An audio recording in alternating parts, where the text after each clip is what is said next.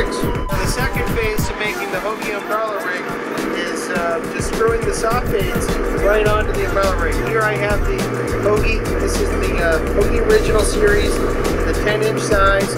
I like these 10-inch baits. They have a big presence. The stripers, or rockfish as we call them down here in Virginia, are eating up. They're feeding on bunker. So that's why I'm going to go with the larger profile.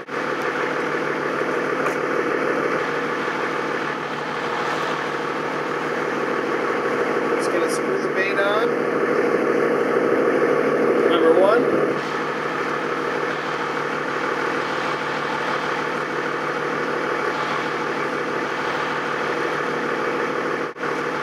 Number 2. You got the idea at this point, I'm sure. So we have a 6-prong umbrella rig. The really soft nature of the Hogies lends itself very well to an umbrella rig. See how fluid they are, how soft. You'll notice with the no pigtails when you're trolling, they have so much less resistance to the water. So they're a lot easier to work with, a lot easier. Now that we've built the Hogan umbrella rig teaser component, we're going to have the stinger.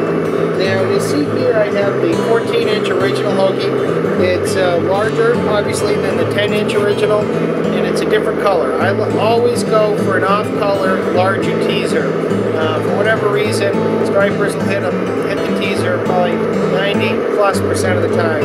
And so what I'm going to do is attach the 14-inch Hogan to the umbrella rig with about a 30-inch leader. So I'm just going to take a minute. See that I already have a snap attached to the umbrella rig. Put that on.